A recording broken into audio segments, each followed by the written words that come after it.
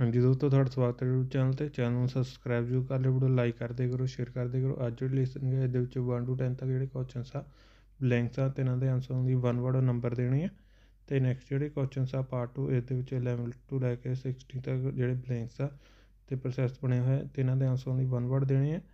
Next ਜਿਹੜੇ questions ਆ 7 ਤੋਂ ਲੈ ਕੇ 20 ਤੱਕ, ਇਹ ਸਾਰੇ ਜਿਹੜੇ ਆ ਮੈਚ ਦੀ ਇਨਫੋਰਮੇਸ਼ਨ ਟਾਈਪ ਆ। ਅਤੇ ਨੈਕਸਟ ਪਾਰਟ 3 ਜਿਹੜਾ ਹੈ ਇਹਦੇ ਵਿੱਚ 21 ਤੋਂ ਲੈ ਕੇ 26 ਤੱਕ MCQ ਆ। ਅਤੇ ਨੈਕਸਟ ਜਿਹੜੇ ਕੁਐਸਚਨਸ ਆ 27 ਤੋਂ ਲੈ ਕੇ 30 ਤੱਕ, ਇਹ ਮੈਚ ਦੀ ਇਨਫੋਰਮੇਸ਼ਨ ਟਾਈਪ ਆ। ਅਤੇ ਲਾਸਟ ਪਾਰਟ 4 ਜਿਹੜਾ ਹੈ ਇਸਦੇ ਵਿੱਚ 31 ਤੋਂ ਲੈ ਕੇ 35 ਤੱਕ ਬਲੈਂਕਸ ਆ, ਇਹਨਾਂ ਦੇ ਆਨਸਰ ਦੀ 2 ਵਰਡ ਦੇਣੇ। 36 ਤੋਂ ਲੈ ਕੇ 40 ਤੱਕ ਟੇਬਲ ਬਣੇ ਇਹ ਵੀ ਬਲੈਂਕਸ ਆ, ਇਹਨਾਂ ਦੇ ਆਨਸਰ ਦੀ 1 ਵਰਡ ਦੇਣੇ। ਸਾਰੇ ਕੁਐਸਚਨ ਤਾਂ ਰੀਡ ਕਰ ਲਓ ਅਤੇ ਲਿਸਨਿੰਗ ਸਟਾਰਟ ਕਰਦੇ ਹਾਂ।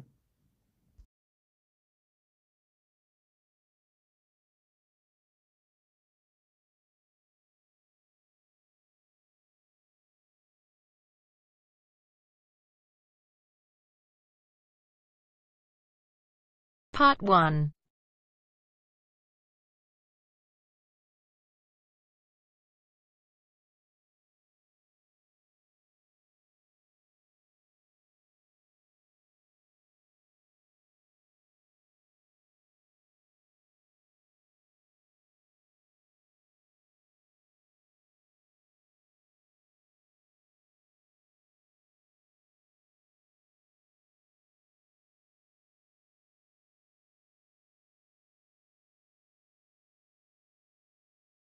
You will hear a woman telephoning a car rental company to ask about car renting services.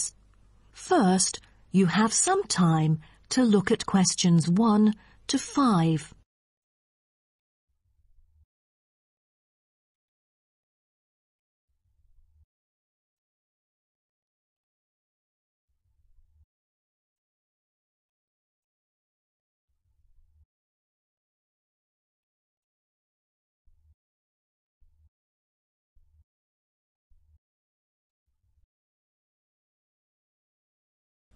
Now we shall begin. You should answer the questions as you listen, because you will not hear the recording a second time. Listen carefully and answer questions 1 to 5. Hello. First Choice Car Rental. How may I help you? Oh, good morning. I'm calling for some information about your car renting services. I'm an American and I will be going on a family holiday to your city from Ohio next month. Okay, no problem. It's our pleasure to serve you. Could you please tell me your name and contact information first? I'm Caroline. That's Caroline. And my telephone number is 04196570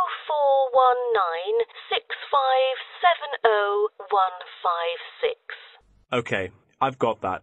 And how can I send you our quotation? If you are satisfied with our arrangement, is email all right, or should I send it by post? The latter, please.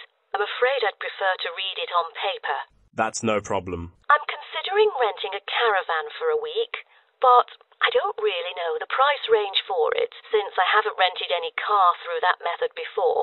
I think it should be within my budget of $50. You know, we have various caravans at different renting prices, according to the class of vehicle, facilities inside, mileage, etc. I'd recommend the Explorer, taking your budget into consideration, which is of good value and will cost you $39 per day. Is that okay? Of course, that's fine for me. I know the Explorer. That could save me $11 each day. You know, a family holiday will be costly. That van is perfect. I'm glad that you like it. So, do you have any particular requirements about your room in the van? How many beds are there? 1 twin bed. But there are 3 of us. My mum, daughter, and me. So, can we add another bed? No problem. For the facilities, I think a kitchen is the most important. And, of course, the stove. Before you hear the rest of the conversation, you have some time to look at questions 6 to 10.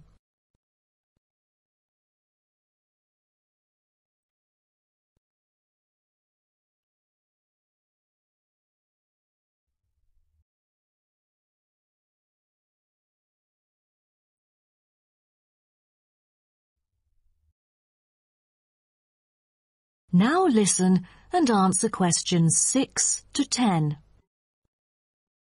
In our vans, such as Explorer, there are all the basic bedding materials you need, like pillows and blankets, as well as some equipment for daily life.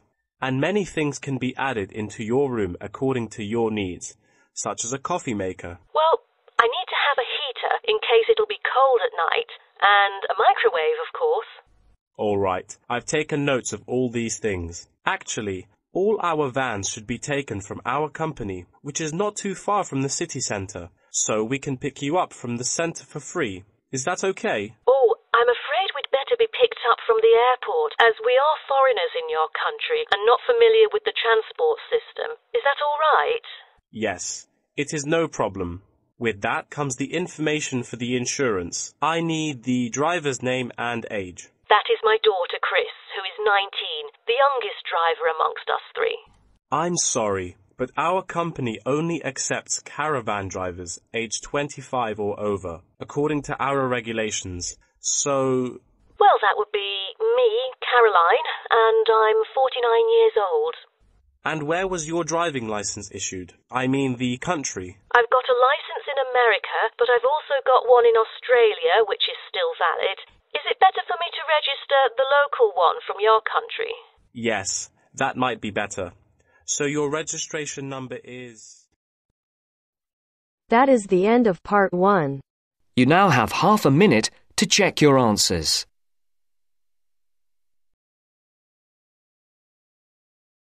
Part 2 ਜਿਹੜਾ start ਹੋ ਚੁੱਕਾ ਇਹਦੇ ਵਿੱਚ 11 ਤੋਂ 16 ਤੱਕ ਜਿਹੜੇ question ਆ blanks ਇਹਨਾਂ ਦੇ ਆਨਸਰਾਂ ਦੀ 1 ਵਰਡ ਦੇਣੇ ਸਾਰਾ ਕੁਝ ਚੰਗੀ ਤਰ੍ਹਾਂ ਰੀਡ ਕਰ ਲਓ ਤੇ ਪਾਰਟ 2 ਦਾ ਸਟਾਰਟ ਕਰਦੇ ਹਾਂ.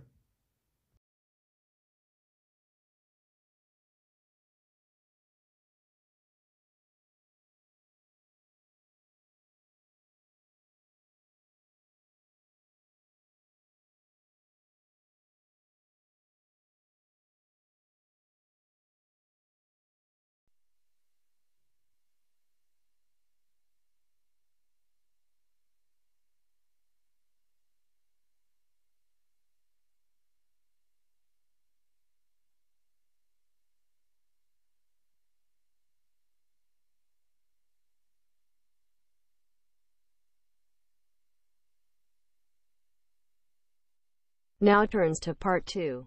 Part 2. You'll hear a talk between a host and a professor called Alison Downing about cocoa beans. First, you have some time to look at questions 11 to 16.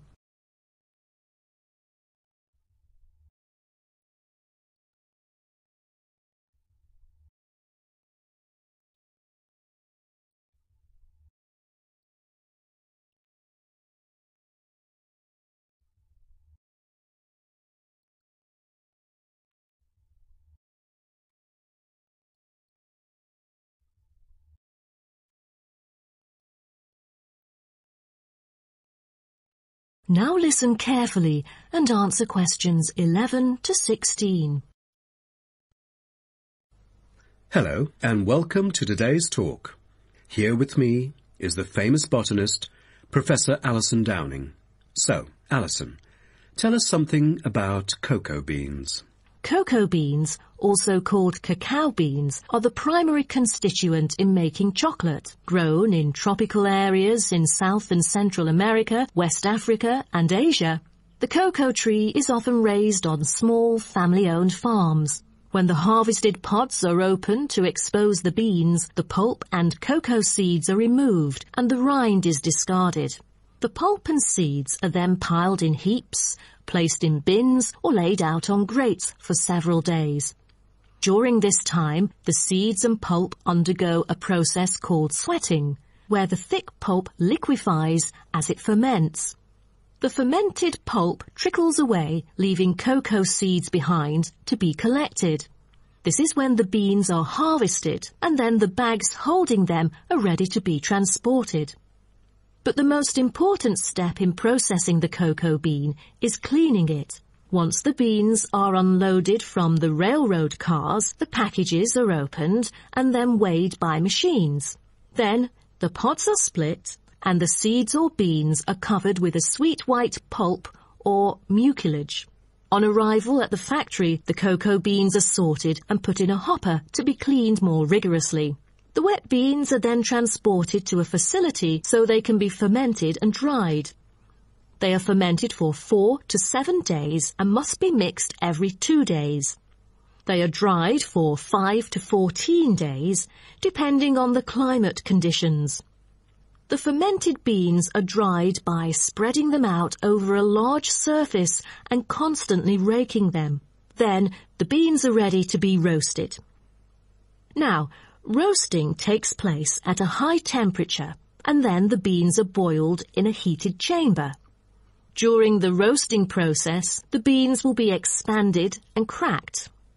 But prior to this, the beans are trodden and shuffled about using bare human feet.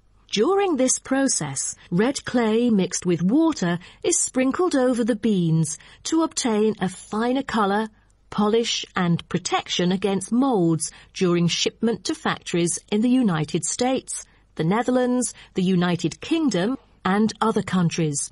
Now, back to what I was saying. After the beans are cracked, they need to be cooled. Then the roasted beans are sealed in pockets. Before you hear the rest of the talk, you have some time to look at questions 17 to 20.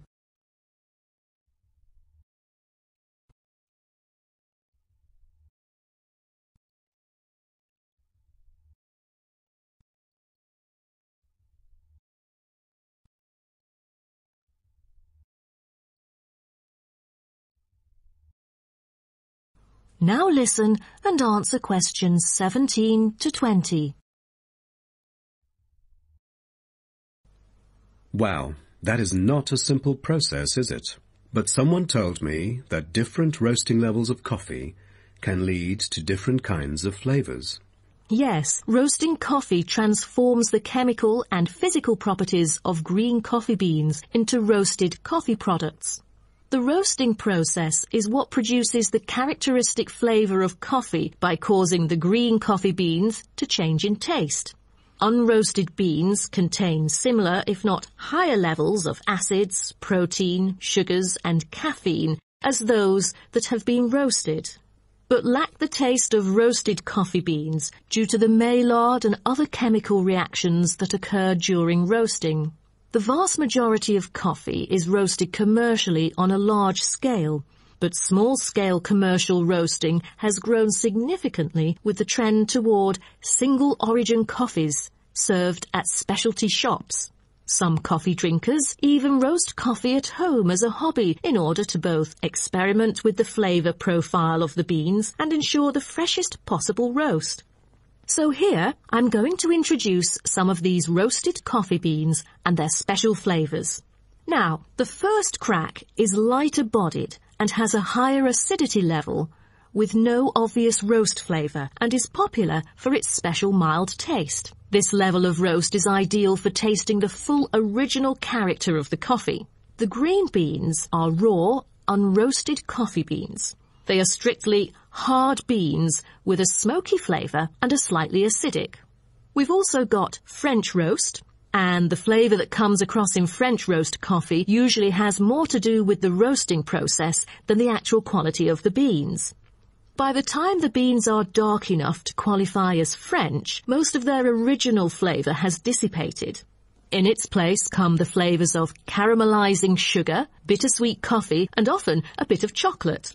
And finally, espresso smoky. That is, coffee brewed by forcing a small amount of nearly boiling water under pressure through finely ground coffee beans. Espresso is generally thicker than coffee brewed through other methods, has a higher concentration of suspended and dissolved solids, and has creamer on top. As a result of the pressurized brewing process, the flavours and chemicals in a typical cup of espresso are very concentrated. Espresso is also the base for other drinks, such as cafe latte, cappuccino, cafe macchiato, cafe mocha, flat white, or cafe americano. That is the end of part 2. You now have half a minute to check your answers. Part 3 जो start हो चुका है तो 21 ਤੋਂ ਲੈ ਕੇ 26 ਤੱਕ MCQ ਆ। ਸਾਰੇ ਕੋਚਿੰਗ ਤਿਆਰੀ ਕਰ ਲਓ ਤੇ ਪਾਰਟ 3 ਸਟਾਰਟ ਕਰਦੇ ਹਾਂ।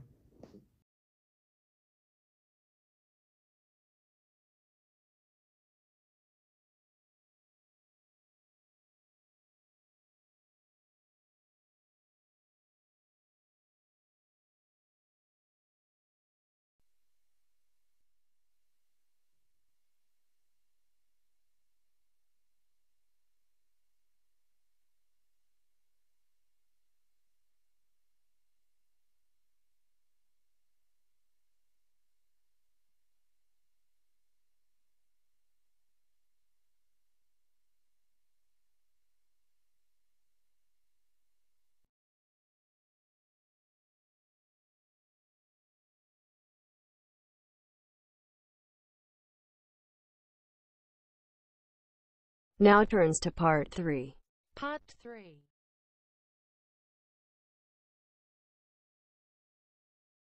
You will hear two students talking about the moa with the lecturer. First, you have some time to look at questions 21 to 26.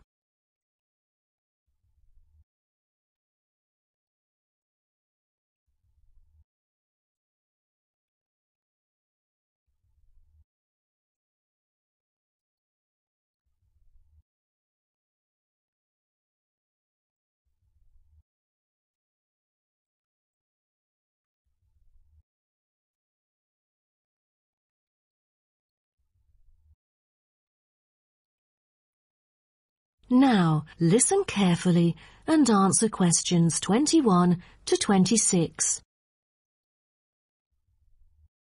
Thank you all for coming here today to hear about the moa, a kind of animal which has been extinct for a long time. Well, first of all, we look at what the moa are. The moa are 9 species of flightless birds endemic to New Zealand.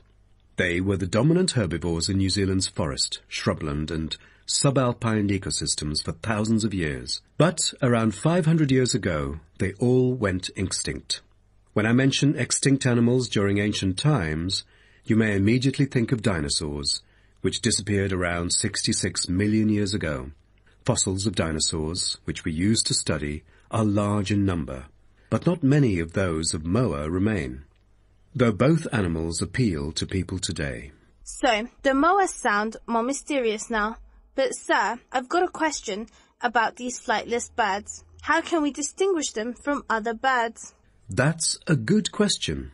Birds are commonly characterized by being warm-blooded, having feathers and wings, usually capable of flight, and laying eggs, while the flightless moa, until their extinction, were the largest birds in the world.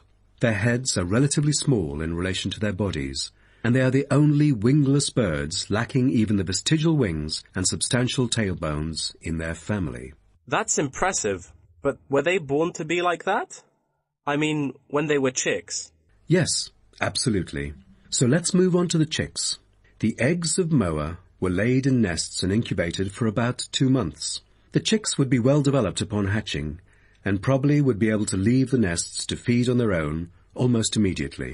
I've heard that the male moa are thought to have incubated the eggs. Is that true? I think there is a possibility for that. I've read somewhere that the sex-specific DNA recovered from the outer surfaces of eggshells suggested that these eggs were likely to have been hatched by the male, but we still need to consult more. But I have a question. There has been some occasional speculation that the moa were still alive, because someone said they had caught sight of them in New Zealand in the late 19th century, or even the 20th. Do you think it's possible? I'm not amazed by that, since that kind of thing has been claimed several times. But I find it funny, because no reliable evidence of moa tracks has ever been found, and experts still contend that moa survival is extremely unlikely. So what was the reason for the moa's extinction? I wonder if it was global warming or some other factors related to their living environment. Well, before the arrival of human settlers in New Zealand, the moa's only predator was the massive Haas eagle. Then the Maori arrived sometime before CE 1300, and all moa genera were soon driven to extinction by hunting. What a horrible thing. Before you hear the rest of the talk, you have some time to look at questions 27 to 30.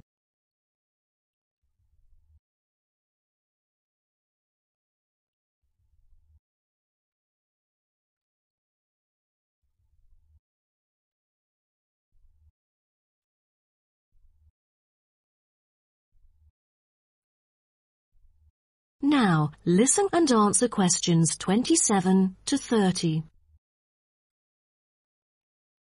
All right. Now let's look at the features of some species of moa. The South Island giant moa may have been the tallest birds ever known, and the second tallest of the 9 moa species is the North Island giant moa, with the females being markedly larger than males, both in weight and height. And I've heard that the smallest of the moa birds are the coastal moa. Is that right?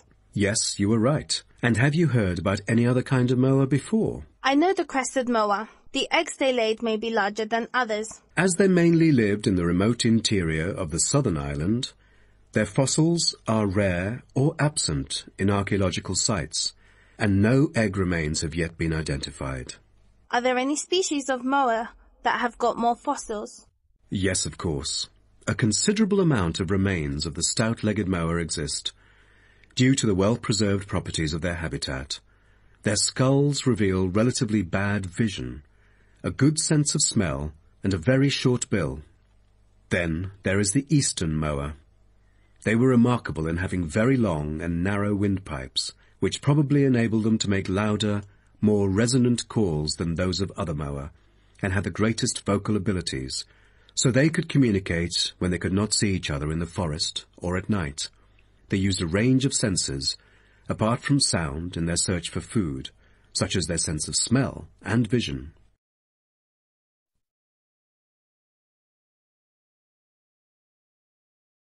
That is the end of part 3.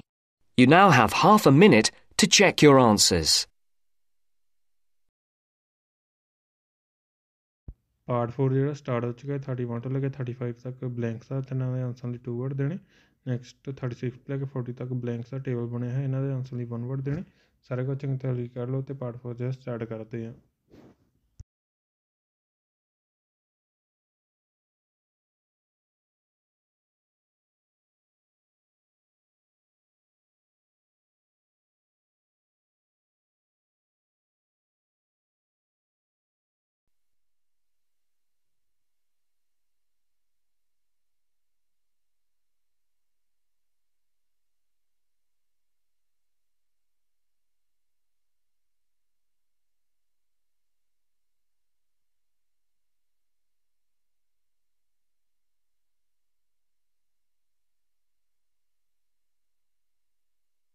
Now turns to part 4.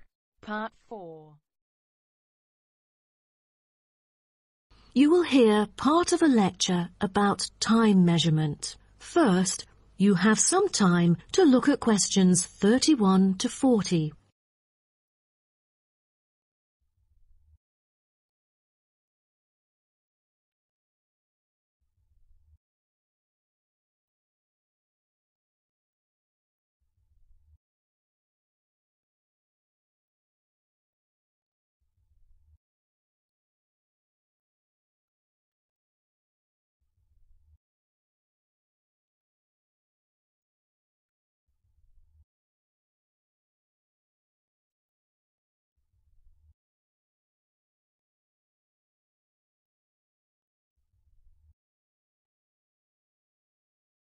Now, listen carefully and answer questions 31 to 40. Good morning, everyone. Today, I'm going to talk about the research project I've been involved in on time measurement. Do you know how time is measured? Consider how we measure length and how, with time, we encounter a difficulty. Before we could grasp it, it would slip through our fingers. In fact, as we can see, we are forced to have the resource to measure something else, the movement of something in space or a set of movements in space. All the methods that have been employed so far really measure time by a motion in space. The measurement of time is no easy matter, a scientific unit only arrived at after much thought and reflection. As the most primitive form of measurement, the sun seems to be natural. Ever since man first noticed the regular movements of the sun and stars, we have wondered about the passage of time. Prehistoric people first recorded time according to the sun's position. To start off, let us take noon, which is when the sun is on the meridian at the highest point of its course across the heavens, and when it casts the shortest shadow. But this measurement, which was regarded as a major one in ancient times, was less important than the natural events that occurred. The earliest natural events that had been recognized were in the heavens, but during the course of the year there were many other events that indicated significant changes in the environment. Seasonal winds and rains, the flooding of rivers, the flowering of trees and plants, and the breeding cycles or migration of animals all led to natural divisions of the year, and the further observation and local customs led to the recognition of the seasons. Years later, precise measurements were invented because the passage of time was extremely important for astronomers and priests who were responsible for determining the exact hour for daily rituals and for important religious festivals. Apart from the connection with religion, accurate time measurement was also related to the government, since they divided the day or the night into different periods in order to regulate work and various events. For thousands of years, devices had been used to measure and keep track of time. The current sexagesimal system of time measurement dates back to approximately 2000 BCE from the Sumerians. It was found that the earliest ancient timekeepers were mainly invented and used in Mesopotamia, where the water clock was introduced from, as well as in North Africa, especially in the area of ancient Egypt.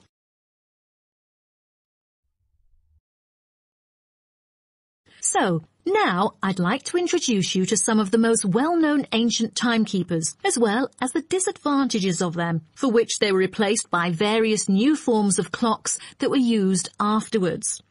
A sundial is a device that tells the time of day by the apparent positioning of the sun in the sky. In the narrowest sense of the word, it consists of a flat plate and a gnomon which casts a shadow onto the dial. As the sun appears to move across the sky, the shadow aligns with different hour lines which are marked on the dial to indicate the time of day.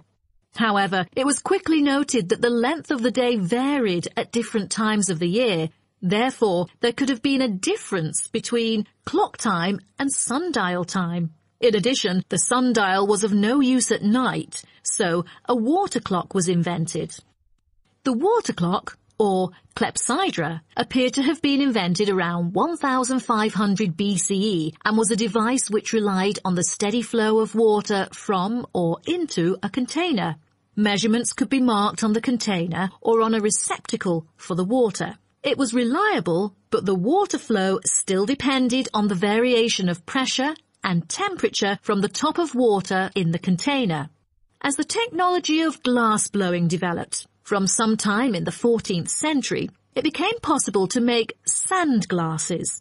Originally, they were used as a measurement for periods of time like lamps or candles, but as clocks became more accurate, they were calibrated to measure specific periods of time. The drawback, however, as you can imagine, was the limited length of time they could measure.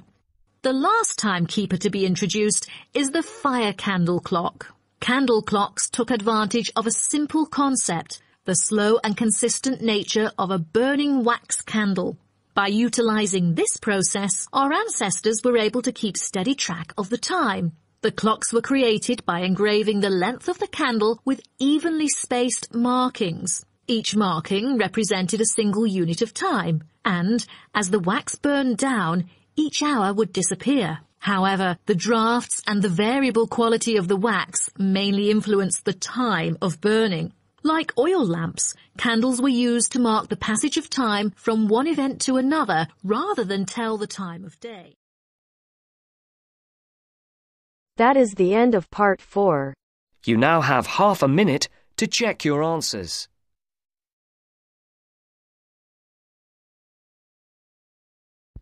Part 4 जो खत्म हो चुका है, 500 देखते हैं। First 04196570156, next post, next $39, next bed, next kitchen, next heater, next microwave, next airport, next 49, next Australia, next harvested, next opened, next cleaned, next expanded, next cooled, next sealed, next B, next D, next C, next A, next A, next A, next C, next B, next C, next B, next A, next B, next E, next E, next sons position, next animals, next religions, next the government, next North Africa, next varied, next temperature, next sand classes, next limited, next time।